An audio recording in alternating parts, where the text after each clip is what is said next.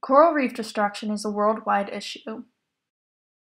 1/4 of coral reefs worldwide are considered damaged beyond repair, and 2/3 are under threat.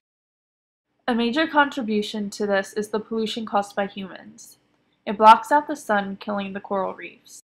Divers also physically harm coral reefs in their attempt to catch fish. Their nets crush them, and the cyanide they use to stun fish poisons the reefs. They also use explosives to blow up coral reefs to catch fish. Overfishing has increased predator populations because there aren't enough fish, such as the parrotfish, needed to eat the algae that blocks sunlight, preventing photosynthesis.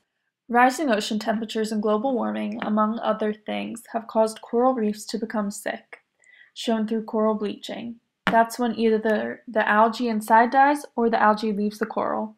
Algae is what gives coral reefs their color. The destruction of these ecosystems leave many aquatic animals without homes, throwing off the balance of the food chain and endangering the lives of many species. Coral reefs produce billions of dollars in the economy from fishing industries and tourism. They also protect our shorelines. The loss of these ecosystems would cause billions of dollars to be lost in revenue.